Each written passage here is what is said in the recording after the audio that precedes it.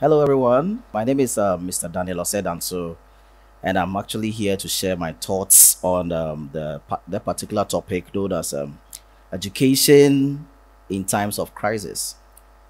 Now, there are just a few thoughts that I will be sharing with you.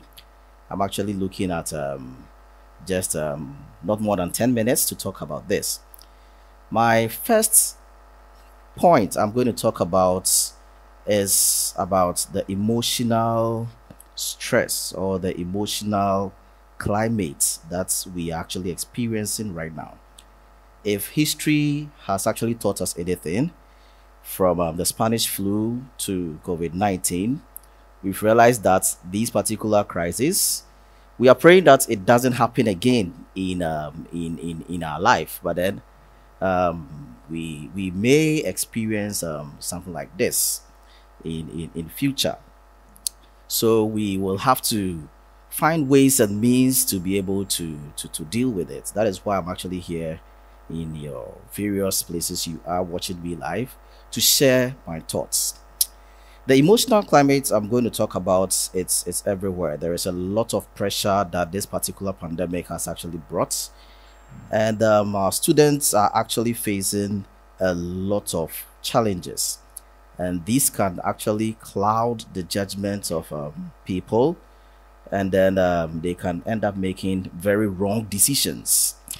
So if we need to make sure that this particular thing we pull through, we need to look at the emotional adjustments of people.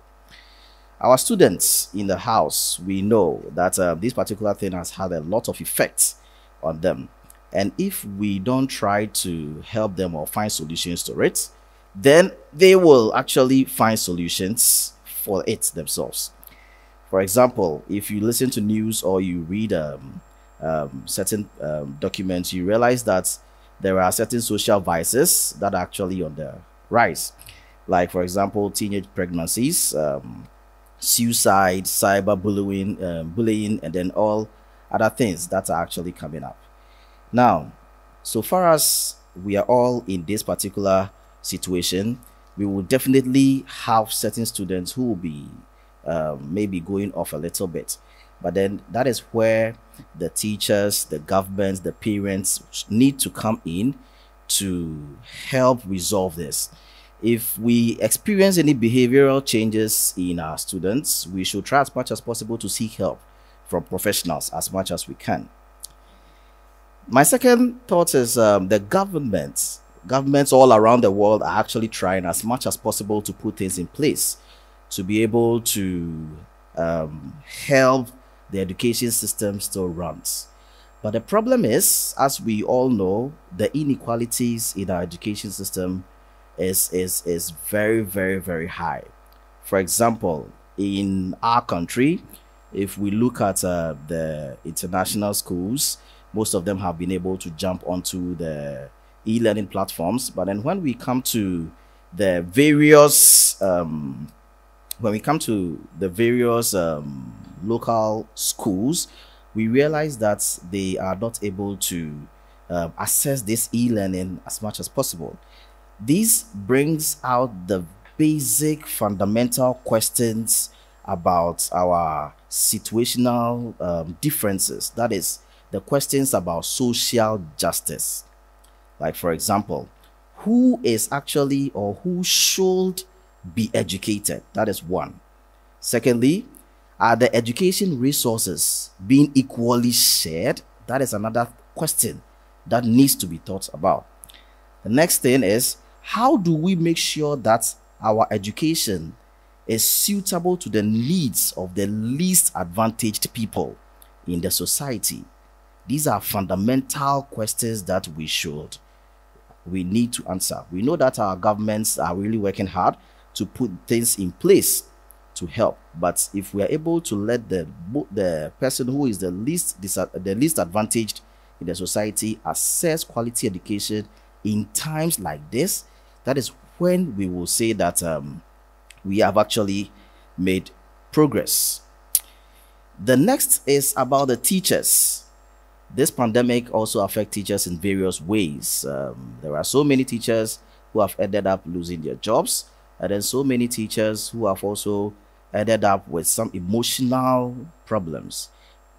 The education system, or the education researchers that we are actually talking about, they need, and the government, they need to bring in policies that will actually take the needs of the teachers also into consideration.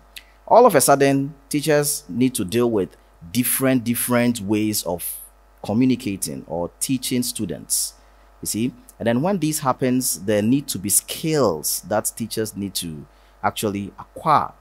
In future, maybe this should drive curriculum changes. That is, for example, if they are building curriculum to help educate our students, we should input all these particular factors in to be able to meet the needs of teachers, so that they will be also able or comfortable to teach in these particular times.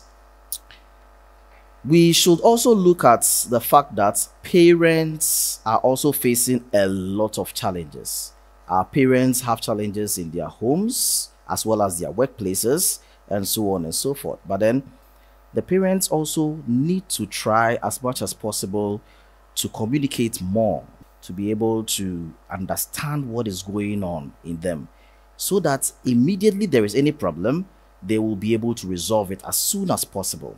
They also need to try as much as possible to communicate with the schools in which their children actually find themselves, to be able to know whether if they are getting the help that they actually need. For all these things to actually work, we need to try to input them in our curriculum, so that moving forward in the future, if we should face such a challenge, our education system will not come to a halt.